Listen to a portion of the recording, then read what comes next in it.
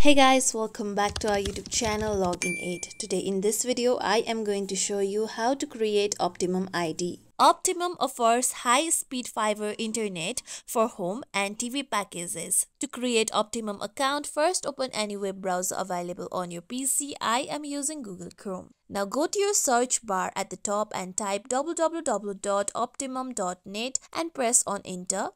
With that, you'll be taken to official website of Optimum. Now here you can see the login box at the left side of the website. On the down, you can see don't have an Optimum ID. Click on the given option.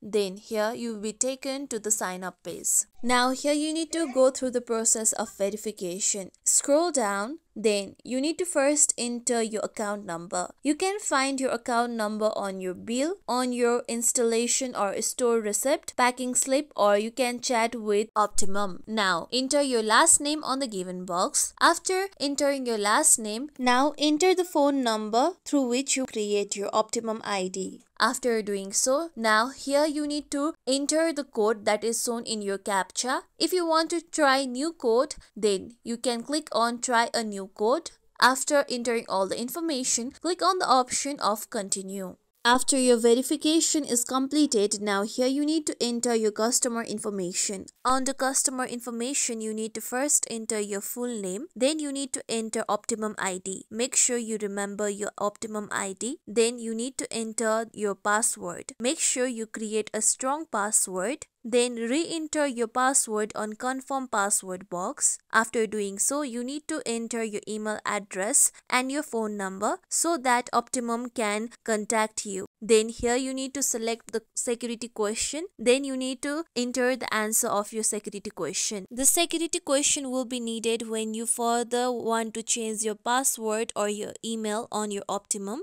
After doing so, click on the option of create account. This is how we can create new Optimum ID online. This is it for tutorial everyone. Hope this tutorial was helpful to you all. If you liked this tutorial, make sure you like, share, subscribe to our YouTube channel for more tutorials like this. Thank you for watching.